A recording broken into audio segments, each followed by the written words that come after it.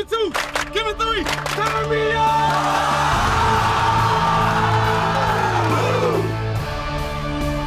I have a one question to ask. Anybody ready to go walk with me? Yes, sir. Anybody ready to go walk with me? Yes, sir. War time! War time! You gonna make your name today. You understand? Yes, sir. 1 o'clock. 2 o'clock. How you feel? How you feel? Yeah! Mill Creek Hawks taking on Lawrenceville Black Knights in the 12 and under division. Everybody knows about the Mill Creek Hawks are the defending GFL champions, but this would be all about the Lawrenceville Black Knights as their defense was very, very impressive as they led them to a 13-0 victory over Mill Creek. We all we what? We all we get. We all we what? We all we get. We all we what? We all we get. That's what I'm talking about. Yeah!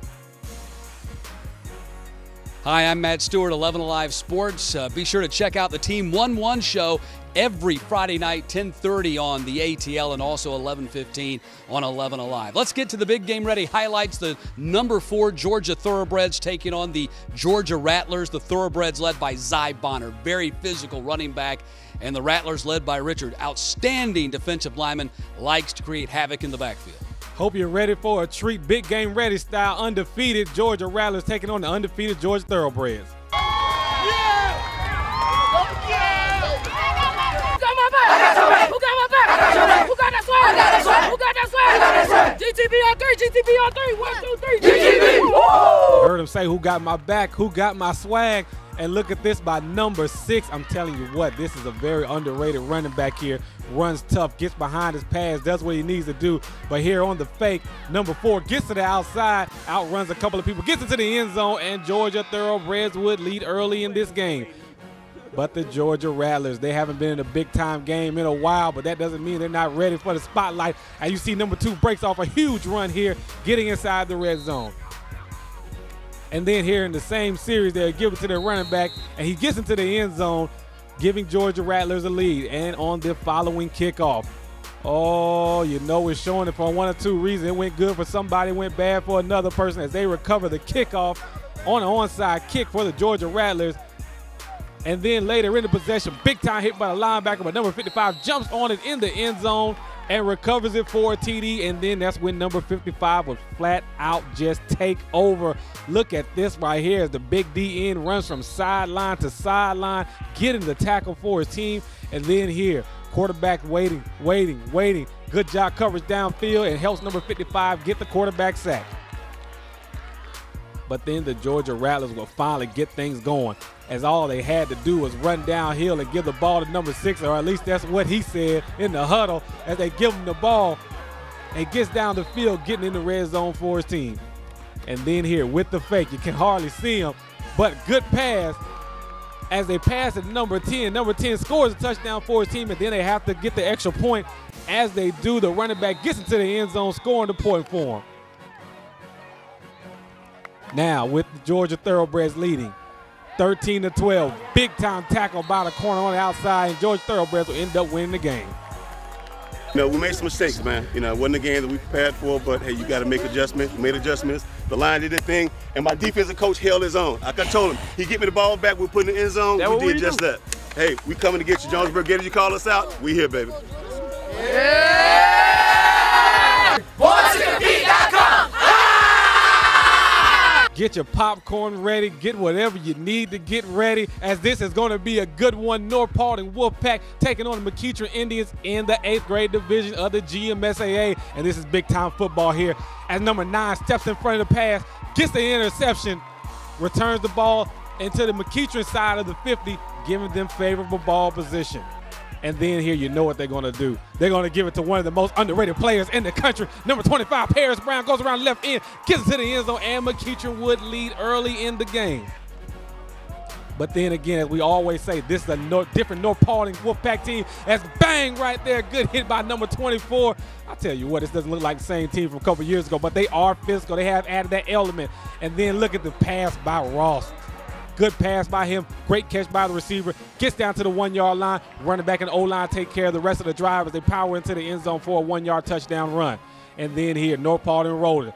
They get it out there, receiver number 24. Look at the blocking by the receivers.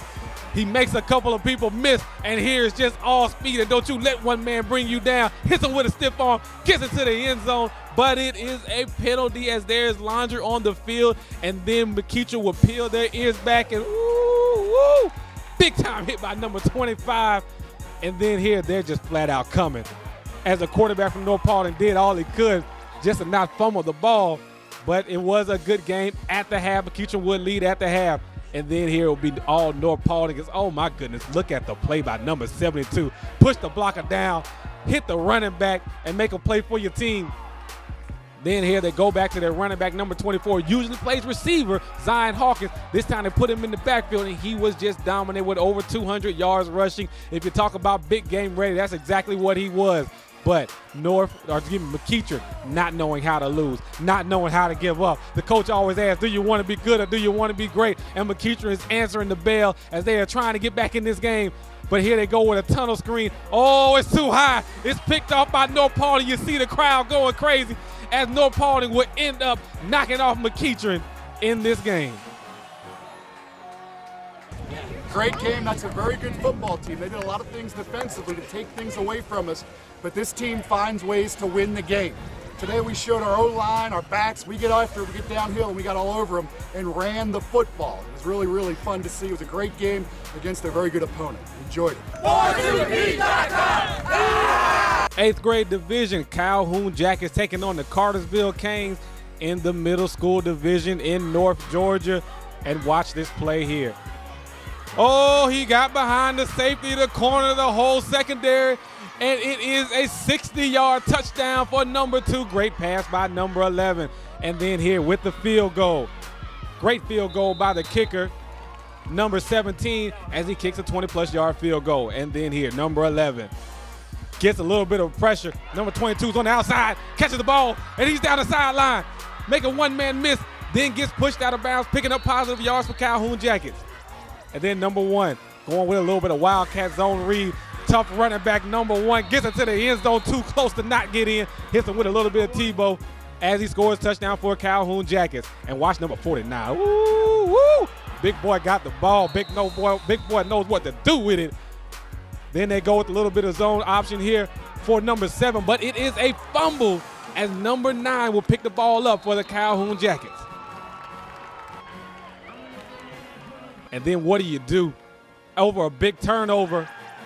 Hit him with a big play as the coach has a little bit of trickeration for him as they throw a nice touchdown pass to number 2.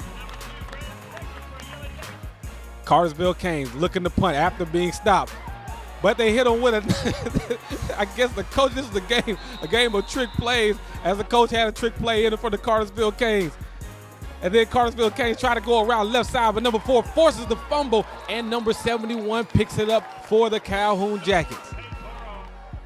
And watch this catch here by number 9. Oh, my goodness. I'm telling you, as a former receiver in college, you got to love the way his ball skills were when he went up in the air to go get the ball. No pressure on him. But here, number 11 passing number 2, and that would be the ball game as Calhoun Jackets will end up winning the championship.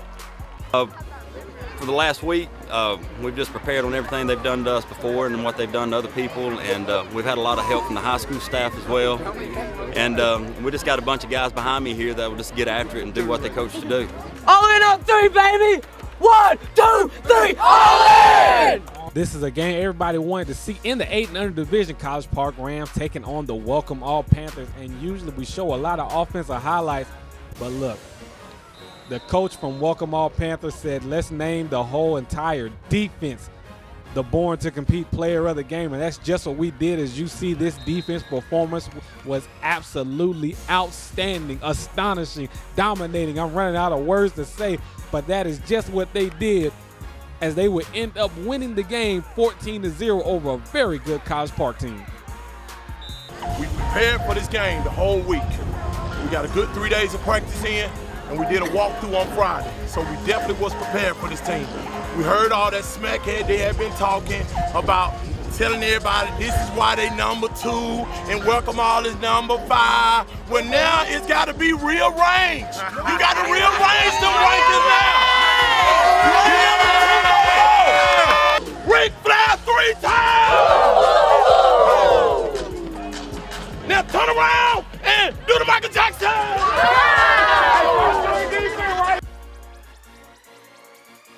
Hey guys, Alex was born to compete. I know you see the shirt. No Daddy Ball is on the shirt. B2C clothing line coming out very soon. Make sure you check it out. And another announcement that we have, Children's Healthcare of Atlanta having their family tennis tournament October 25th, 26th. So make sure you register, go out, enjoy it, have a great time. But right now, let's go to the Gresham Park versus Georgia Thoroughbreds for the 11 under division. Paul's already out there. Over to you, Paul. Hey, thanks, Alex. It's Paul with B2C. Right now, Gresham Park taking on the Georgia Thoroughbreds. Thoroughbreds are going to be looking for a big game from their quarterback, number 6, Damian Fitzpatrick. He's quite a talent. We'll see if Gresham Park can counter with their big number 2, Mr. Alvin. Let's check out the highlights.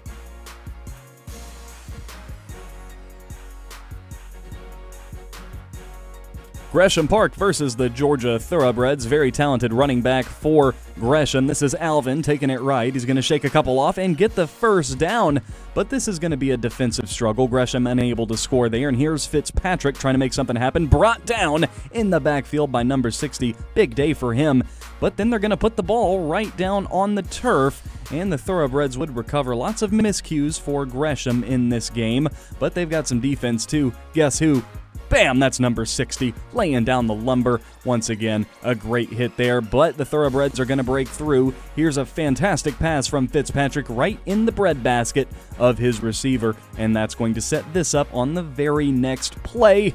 Faking everyone out, he's going to take it into the end zone. Faked me out, and they're going to go up 6-0 on that run. Gresham trying to answer, and they're going to put it on the ground again. You just can't do that against a team as talented as these Thoroughbreds. Another shot here for Gresham. When you got a guy like Alvin, you can just feed him the rock and know that he's going to get yards most of the time. A great run there, shaking a guy off. Too much defense from the Thoroughbreds, though. Here they are plugging up the middle. No running room whatsoever for Gresham. They've got a defense too, though. Here they have a chance for an interception and just unable to get it. Could have turned the tide there, and the Thoroughbreds are going to make you pay. Here's a strong run right up the gut, and he's going to be able to cut it left, shake a guy off. He's going to go for the first down. A very nice run there for the Thoroughbreds, and they're showing us what quarter it is. It's time to finish strong, say the Thoroughbreds, and well, that's going to help. Gresham puts it right on the ground for them. They're going to recover, and that's one mistake too many. Here they are going to make them pay. They sell the fake flip, and he's going to take it right and then cut it back to the middle of the field. Yeah, you can forget about that. He is going to leave you in the dust. He takes it all the way down to about the 6-yard line, and then on the very next play, here's the give, and you can forget it. He's gone. Touchdown. They're going to win it 19-0. And the Thoroughbred fans letting us know where they belong in the polls. Coach, that was a great game. Your defense pitched a shutout. You put points on the board. You couldn't want much more from your guys. Give me your thoughts on the game. Man, you know, one thing about it, you know, Gresham, man, you know, we've been having this rivalry for a minute. And we know for a fact, you know, we can't give them much. Because if we give them a little bit, hell, man, they feel like they got us. So we wanted to focus on giving them nothing. That was our goal this week. And we wanted to focus on putting them 0 points up, and we did it. 6 and under division, 2 very good teams. Gresham Park Rattlers out of the Georgia Extreme Youth Football League playing Locust Grove. And the coach always wears the goggles there he says for the kids, but it's still funny, coach. But what is not funny and what is serious business is number 4 from Gresham Park Rattlers taking it 47 yards down the right sideline to give Gresham Park the lead.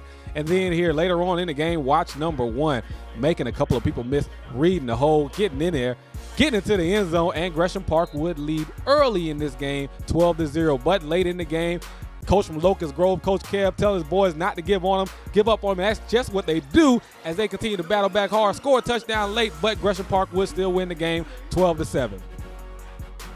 I think everybody did well, defense and offense. We got to continue to prepare. We want to come out here and see how well we perform when we come out B2C. And we did kind of quite well, 12-7. So we did a great job. I appreciate, we congratulate all the boys and all the coaches for the hard work. We work hard Tuesday through Thursday. And Paris, we love them too. So congratulations to all the boys. Now on to Locust Grove 12 and under, playing East Metro's 12 and under, and nice play action and the pass to number 7. That's good. That's as good as you're going to go see. And watch this run here by number 28. Locust Grove fighting to get back in this game. Make a couple of people miss. Runs through another tackle. Gives another one a stiff arm. And that is a heck of a touchdown run by that young man, number 28 from Locust Grove Falcons. But it would just be too much East Metro. As number 40 gets around the left sideline, stays in bounds, and it's just all speed here as East Metro will end up winning the game. We went out there and fought hard until all 4 quarters and came back with a win.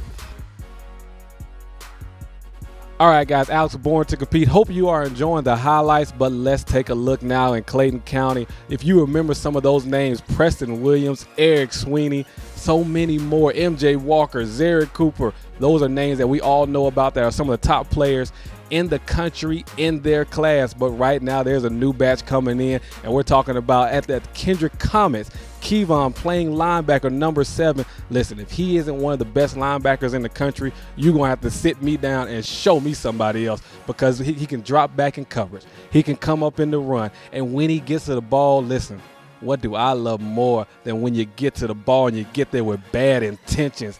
Check the highlights out. Clayton County Middle School. Great action in the Clayton County Middle School playoffs. Kendrick, one of the top-ranked teams in the state, taking on Rex Mill in the first round of the Clayton County playoffs. But watch number 3. He said he was not ready for his season to end, as look at this running here, running like a man possessed, putting number 7 on his back, and number 7 is one of the top linebackers in the country, as he gets some positive yards from Rex Mill. And then here, getting behind his pads, getting behind his linemen, believing in what they're going to do as far as open that hole up for him. And he scores a touchdown, giving Rex Mill an early lead in this game.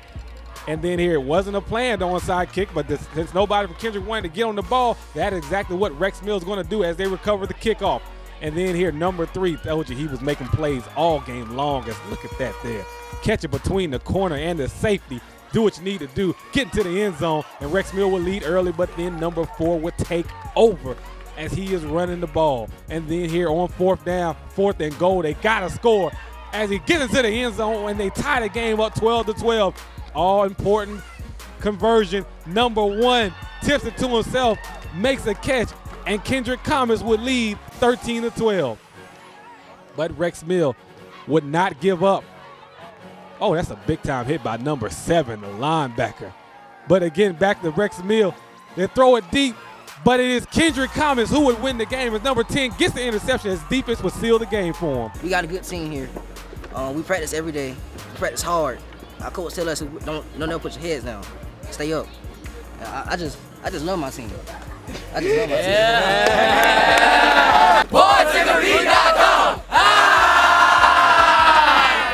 Clayton County Middle School playoffs. Bad Bulldogs taking on MD Roberts. And watch this run here by number 4. Looks to pass, doesn't see anybody open, gets around the right sideline, getting the ball in the red zone for the Bad Bulldogs. And then later on in the play, bang, right there at the goal line. Number 32 with a good hard run, gets to the end zone, and Bad Bulldogs will lead early. Then watch that block by number 25. Look out as number 18 gets around the right sideline, gets some positive yards for the MD Robert Rams. And then here later in the game, later in the drive, number 20 would just take over as he gets a quarterback sack. And then on the following play, again, blitzing from the outside, gets another quarterback sack. Think somebody will put a hat on him, but they don't. He gets 2 quarterback sacks back-to-back, and here's where number 4 will take over. Good block by number 5. Number 4 will put his foot in the ground, and after this, it's just all speed. This young man can absolutely go when he gets the ball in his hands, giving Bad Bulldogs the lead in the game. As you see the cheerleading coach there cheering them on. But MD Roberts would not give up as they go to number 13. He gets into the end zone, and MD Roberts would be getting closer back in this game, but late in the game on 3rd down. They need to convert to close the game out. That's just what number 4 does as he gets the 1st down, and Bad Bulldogs will advance to the next round. Hey, it was a great game. These guys had beat us the last 4 times. We talked to the guys about stepping up, stopping about effort, 110, and they came out and did a great job. Great job, guys. Oh, yeah! 6 and under division in the YFA. Georgia Elite taking on one of the top-ranked teams in the state, the Central DeKalb Jaguars. And then what starts out as a good play, nice stiff arm by the running back from Georgia Elite. but the Central DeKalb Jaguars safety number 12 comes downhill and makes a great play on the ball. And then here with the play action, number 33 gets around the left side. Great blocking downfield by number 6 as number 33 turns it into a touchdown for the Central DeKalb Jaguars. Then here with a toss again, number 4 gets in the backfield. Great play on the ball as the rest of his teammates will back him up and they make the tackle. Then here going with the toss, number 23 steps in front of the toss, gets the ball, doesn't know what to do with it, but he just says he's going to keep running this way, and that's exactly what he does. Then great blocking up front, but even better run by number 10 as he breaks 3 tackles, gets into the end zone, and Central DeKalb will end up winning the game. In the GFL, Mill Creek taking on the Mountain View Bears, and Mill Creek is just that good as watch number 2 gets the ball going around the left side, and he will score a touchdown for the Mill Creek Hawks. Then later in the game, number 10 backs up to pass the ball. Pass the ball to his receiver. He gets some positive yards from Mill Creek. And then later in the game, going with the Wildcat, they give it to number 2. He gets in the end zone as he would give Mill Creek more of a lead there. And then, of course, number 2, I tell you what, the young man could just flat out put on a show. I tell you what, I don't know if anybody wants to see it, but I know everybody in the B2C world wants to, and that is Sandtown Pops taking on Mill Creek at the end of the season as Mill Creek will end up winning the game. 2 top 10 ranked teams in the 6-0 division. Atlanta Vikings taking on the Rockdale Bulldogs. And look at the offensive line just push people off the ball as they make it easy for number 5 to go ahead and get in the end zone. And then later in the game, number 1 going around the right side, gets to the end zone, and Atlanta Vikings would lead early and big in this game. Nice little helmet by little man there. And number 5 to end the highlights off would score again as Atlanta Vikings will end up beating the Rockdale Bulldogs. And once we pound, we get that tractor moving, we gone. That purple gold Camaro, baby, just like this hill. You feel what I'm saying? Hey, give it up, y'all, give it up. Give it up, Hey, I got one thing to say, though, man. I got the best parents in the world, man. The best parents in the world. Hey, without these people right here, there won't be no people right here. Y'all understand me? What win championship? What win championship?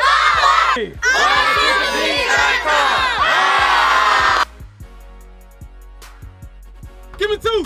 Give me 3. Turn me up!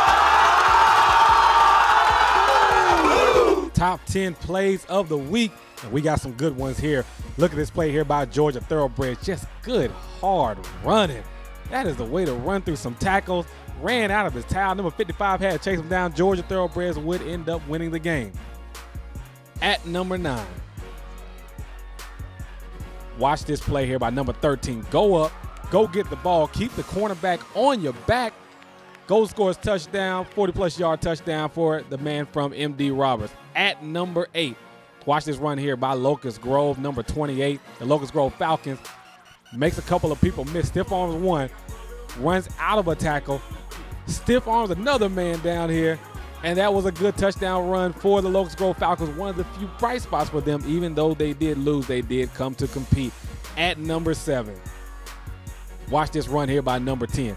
Runs through 1 tackle. Runs out of another tackle. Runs out of another tackle. That was 3 tackles he broke on the way to outrunning everybody else, running to the back of the end zone. You know how little kids do, the 6-year-olds. No pun intended. Here is number 6. Number 3 knocks down a corner. And then looks like triple coverage was on him. Catches the ball, scores touchdown for the Rex Mill Jackets. At number 5, watch this play here by number 4. Coach calls the okey-doke razzle-dazzle fake. And number 2 gets into the end zone off of a long touchdown pass. Okay, let's take this serious. At number 4, watch number 24. Look at the blocking downfield by his receivers. Gets the ball, makes a couple of people miss. And after this is just all Zion Hawkins, last year's receiver of the year. Shows he still got it, but this year had more of a role. It's been double teamed, so they had to move him to the backfield a little bit this game so he can make some more plays from. At number 3, watch number 2 from Mill Creek. I don't even know if I should say anything except probably the camera person who can't even keep the camera straight. Great play by number 2 from Mill Creek. Mill Creek stays undefeated. Will be interesting to see if they will take the challenge with Sandtown. At number 2, Listen, when you make it this high in the top 10 plays, that means you had a true impact on the game, and this was an interception for North Paulding to seal the football game against McEachern. Great game by that team. At number 1, nothing like a game winner. The game-winning catch as number 1 would help Kendrick win the game, and those are your top 10 plays of the week. Hey Alex, it's Paul with B2C. This is the Park Pride segment on the Georgia Thoroughbreds. I'm here with Coach Terry. This is a great atmosphere for football, Coach. You've got a ton of people out here. The field looked great. How are you feeling about this season? Well, it's been an excellent season. We have ages 6 through 14. All of our teams are doing great in Georgia Extreme. We're glad that you guys are out here filming this game. I think you guys came out and filmed the 12 and under game for number 1. A lot of our teams are doing great. We got good parent support, as you see. Good teams playing. Most of our teams are ranked number 1. We don't get into inside the Georgia Extreme. One of the things we try to focus on is building our kids in the classroom as well on the field, building a dual athlete. So right now, you know, we do tutoring during the week as well as on Wednesdays with our athletes, and Tuesdays and Thursdays we focus on some of the hitting and then special teams and different things that the parents have in order. I'm very excited. I'm very excited about this year. This is probably one of our best years, 6 through 14, that we've had in 4 years. Off to a great start so far this season. A balanced approach here from Coach Terry. Alex, back to you.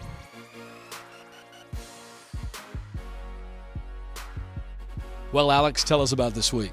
Well, you know, I tell you what, I think it's the Georgia Thoroughbreds year. You saw what the Georgia Thoroughbreds and the Georgia Rattlers. Georgia Rattlers haven't been on this stage in a long time, but they came out, they competed, they came up short, but at the end of the day, Georgia Thoroughbreds just looked like the team to beat in the Georgia Extreme. And then with North Paulding and McEachern, I can't remember, in all honesty, the last time I saw a team this good play well at every level of the football. D-line, O-line, running backs, linebackers, secondary, receivers, quarterbacks.